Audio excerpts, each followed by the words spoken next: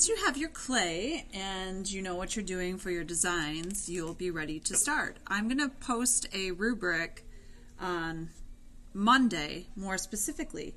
But what you need to do first is get some handles created. So you pull off small amounts and start shaping basic handle shapes. Okay, and you're going to need at least 5. My suggestion is to create a few extra so that you have them on hand just in case. And you can always just choose to fire the very best ones. And also if you mess up, then you can just take one of your other handles and carve on that one. One of them, remember, is to cast with. So this was an example that I showed for casting. So you don't want it to get too hard. You want to leave it out for a little bit so that it's not super soft, but don't let it get leather hard because you're going to be pushing something into that one. So this was my casted one.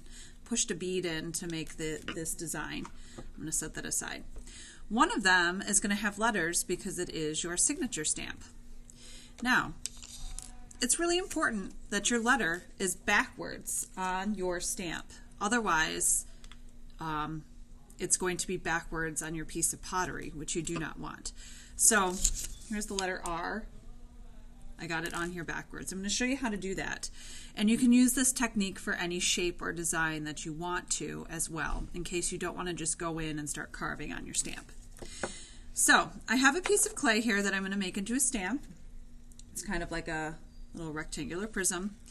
And it is not leather hard yet. I could still squish it and shape it, but it's not super wet either. I've left it out for about 20 or 30 minutes. I made sure that this edge is nice and flat. So I have a piece of scrap paper. This is just some computer paper that I cut up. I'm going to place the stamp on there and trace around it just to make sure that I'm drawing my letter so that it will fit. You don't want to make it to be too big or too small. Now I'm going to pick a letter that I definitely need to be going the right way. So I'm going to do a J for my last name. I want a J to be going in the right direction. So I'm going to draw it out and take your time to make the drawing really nice. Okay, so that it looks good on your stamp. So I'm making a block J. Now I'm going to go over that so you can actually see it.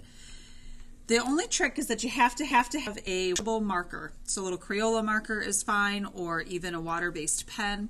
It has to be water-based though. I'm going to trace around a letter.